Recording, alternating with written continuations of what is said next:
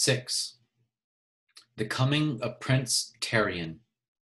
Christmas was almost a month away, but at Jess's house, the girls were already obsessed with it. This year, Ellie and Brenda both had boyfriends at the consolidated high school, and the problem of what to give them and what to expect from them was cause of endless speculation and fights. Fights because, as usual, their mother was complaining that there was hardly enough money to give the little girls something from Santa Claus, let alone a surplus to buy record albums or shirts for a pair of boys she'd never set eyes on.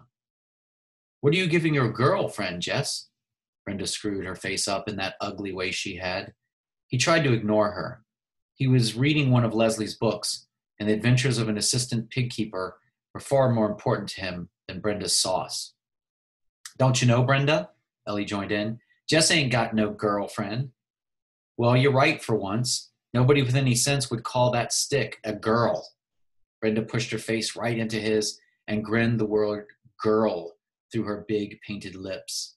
Something huge and hot swelled right up inside of him, and if he hadn't jumped out of the chair and walked away, he would have smacked her. He tried to figure out later what had made him so angry.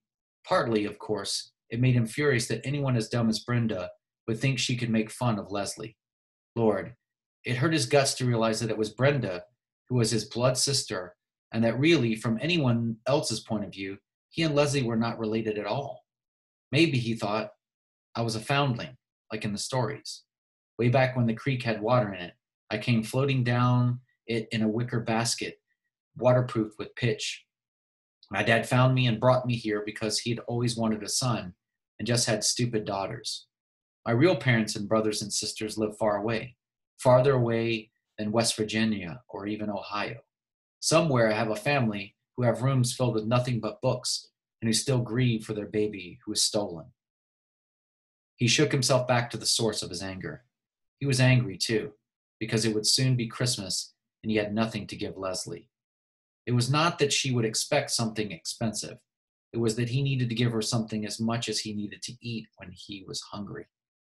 He thought about making her a book of his drawings.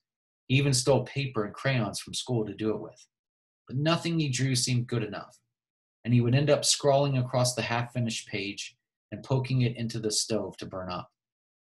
By the last week of school before the holiday, he was growing desperate. There was no one he could ask for help or advice. His dad had told him he would give him $1 for each member of the family, but even if he cheated on the family presents, there was no way he could get from that enough to buy Leslie anything worth giving her. Besides, Maybelle had her heart set on a Barbie doll, and he had already promised to pool his money with Ellie and Brenda for that. Then the price had gone up, and he found he would have to go over into everyone else's dollar to make up the full amount for Maybelle. Somehow this year, Maybelle needed something special. She was always moping around. He and Leslie couldn't include her in their activities, but that was hard to explain to someone like Maybelle. Why didn't she play with Joyce Ann? He couldn't be expected to entertain her all the time. Still, she ought to have the Barbie. So there was no money, and he seemed paralyzed in his efforts to make anything for Leslie. She wouldn't be like Brenda or Ellie. She wouldn't laugh at him no matter what he gave her. But for his own sake, he had to give her something that he could be proud of. If he had the money, he'd buy her a TV, one of those tiny Japanese ones that she could keep in her own room without bothering Judy and Bill. It didn't seem fair with all their money that they had gotten rid of the TV. It wasn't as if Leslie would watch the way Brenda did, with her mouth open and her eyes bulging like a goldfish, hour after hour. But every once in a while, a person liked to watch. At least if she had one, it would be one less thing for the kids at school to sneer about. But of course, there was no way that he could buy her a TV. It was pretty stupid of him to even think about it. Lord, he was stupid. He gazed miserably out the window of the school bus. It was a wonder someone like Leslie would even give him the time of day. It was because there was no one else. If she had found anyone else at that dumb school, he was so stupid he had almost gone straight past the sign without catching on. But something in a corner of his head clicked, and he jumped up, pushing past Leslie and Maybelle.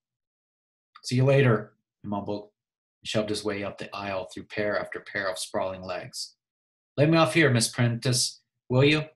This ain't your stop. Got to do an errand for my mother, he lied. Long as you don't get me into trouble. She eased the brakes. No'm, thanks. He swung off the bus before it had really stopped and ran back toward the sign. Puppies, it said. Free.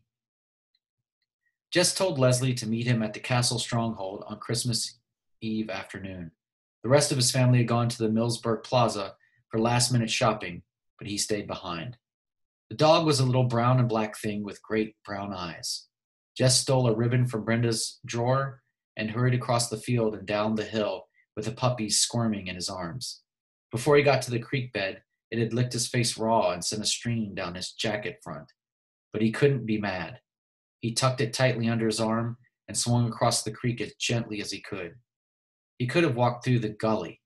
It would have been easier, but he couldn't escape the feeling that one must enter Terabithia only by the prescribed entrance. He couldn't let the puppy break the rules. It might mean bad luck for both of them. At the stronghold, he tied the ribbon around the puppy's neck, laughing as it backed out of the loop and chewed at the ends of the ribbon. It was a clever, lively little thing, a present Jess could be proud of. There was no mistaking the delight in Leslie's eyes.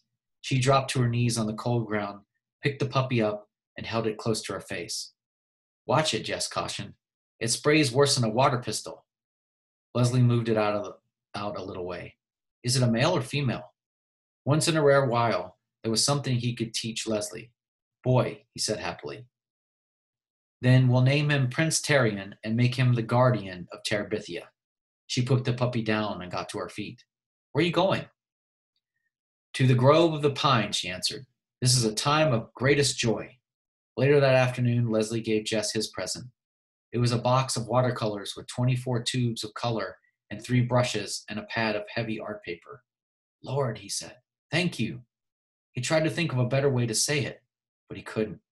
Thank you, he repeated. It's not a great present like yours, she said humbly, but I hope you'll like it. He wanted to tell her how proud and good she made him feel, that the rest of Christmas didn't matter because today had been so good, but the words he needed weren't there. Oh, yeah, he said, and then he got up on his knees and began to bark at Prince Terrian.